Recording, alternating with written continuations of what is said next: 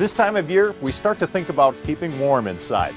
Welcome to the STEP Warmfloor installation video. I'm Paul Ryan.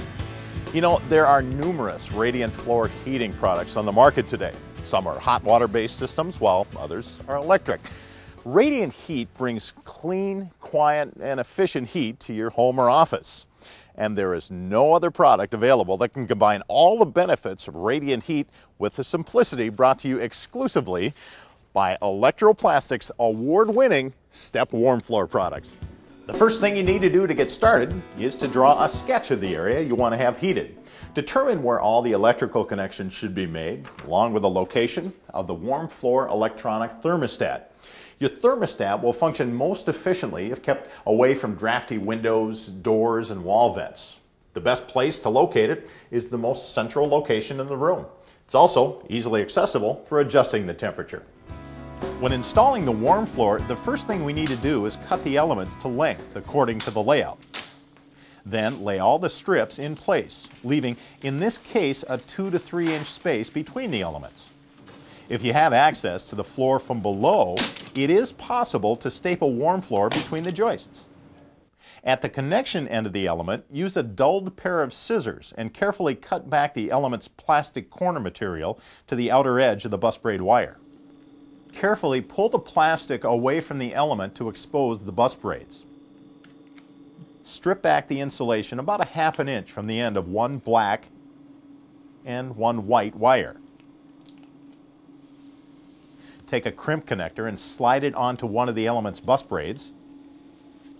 Fan the exposed wire on one of the supply leads and slip it into the connector with the bus braid. Crimp the connector completely closed. To seal the connection, cut off a piece of the rubber sealant tape approximately 1.5 inches long and peel off the backing paper. Fold it over the crimp connection. Squeeze out any trapped air to form a watertight seal. We've reached the point where it's time to begin covering the STEP Warmfloor elements with the flooring material. We're using ceramic tiles over backer boards. If we were installing tile directly over STEP Warmfloor, we would roll up the elements to the point where we staple them down to the subfloor, spread out the thin set, and then roll the elements back out into the thin set. Apply more thin set over the elements, smooth it out a bit, and then set the tile directly over it. If a mud set or a cement board is being used, securely staple or tape the element directly down to the subfloor. Before installing the cement backer boards, mark the location of the bus braid wiring by snapping a chalk line.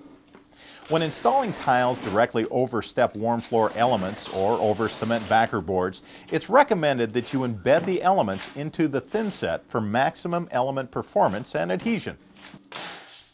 When nailing or screwing down your backer boards, don't hit the bus braided wires.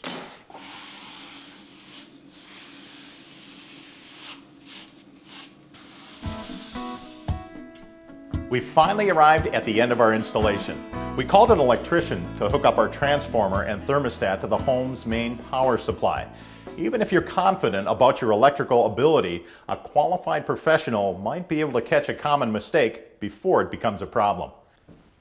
Now this floor radiates a very mild, even heat. It eliminates the chill one normally feels when stepping on a cold tile floor and adds energy-efficient warmth to the entire room. Remember, if you have any remaining questions about how to install your STEP Warmfloor products, just call your distributor. Thanks for watching.